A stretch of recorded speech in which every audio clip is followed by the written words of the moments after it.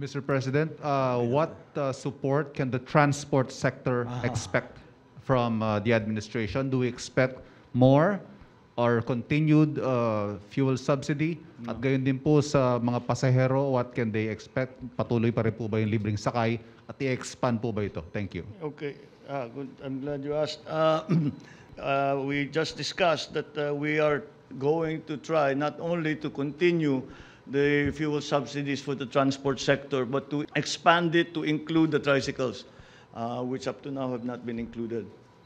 And so we talked about in the cabinet meeting, we talked about the funding, where it can come from, and how we are going to manage the funding for the additional fuel subsidies. We have enough budget, I think, to last for most of this, not for this year and a little bit beyond. But we still have to find that. We have to find that money if we're going to continue. The Libreng Sakay continues as is. That continues. But what we are going to do is we are going to do a program for the students. Because if they come in, we will fully subsidize first their pamasahe. We'll phase it out because we cannot afford to keep that going. But students will ride for free on LRT2, which is going to the university belt. So yes, so that's what we are. We extended the fuel subsidy, and we moved the subsidy or the subsidy for riders to the LRT to assist our students who are coming back in September. Lex Demetrio from CNN. Yes. So I understand that your desire is to lower prices of food, right? So are you inclined to approve additional import volumes for rice, chicken, sugar to bring down prices? And if you have any volume, indicative volume that you're looking at? Importation has been used as a price stabilization measure.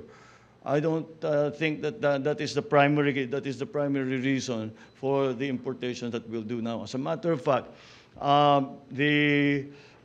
we are going to try. No, I think we will do it in the Department of Agriculture to boost production of rice and corn in the coming 2 quarters. Hanggang Pasko, until after Christmas. Again, because there are several reasons for that. The reasons because we would prefer not to import. We would prefer to import as little as possible. So we should increase our own production of rice and corn. Corn especially became very important because the feed wheat that we were importing, na-cut off ang supply natin. So we have to substitute it with corn. This season, the corn growers were able to come together and provide sufficient feed for the broiler production.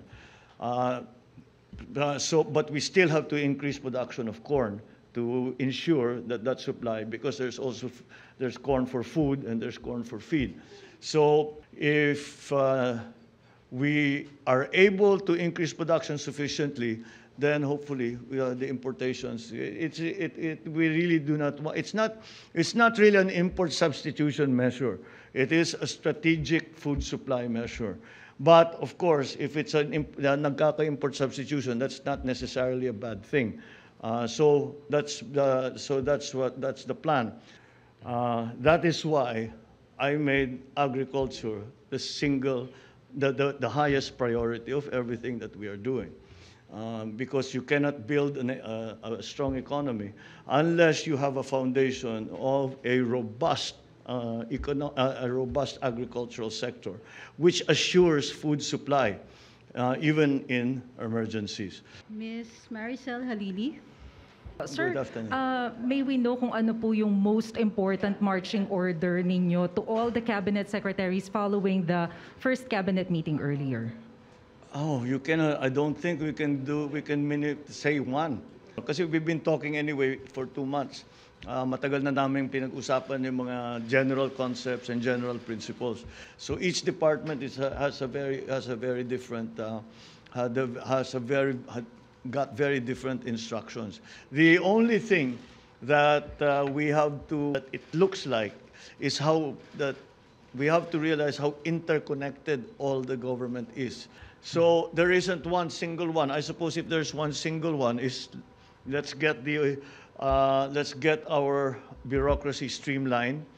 I gave them. I said I will not. I give you a relatively free hand in deciding who you want to hire and how you want to change the structure of your department. If indeed that's what you want to do. The first thing that is an example of that was in Daisara's announcement that we have a plan for full face-to-face by November of this year. September, we will start a phased face-to-face schooling. And that face-to-face will end up in early November as already 100% attendance ng mga bata. Kasama dyan, we have to talk about also vaccination, etc., because there are going to be some issues that will be raised. So, as usual, I guess if I'm going to single out one instruction, that quickly, let's get this done quickly. As usual, we're nagmamadali. Of course, we're careful, but we're always in a hurry because we have to get much done in very little time.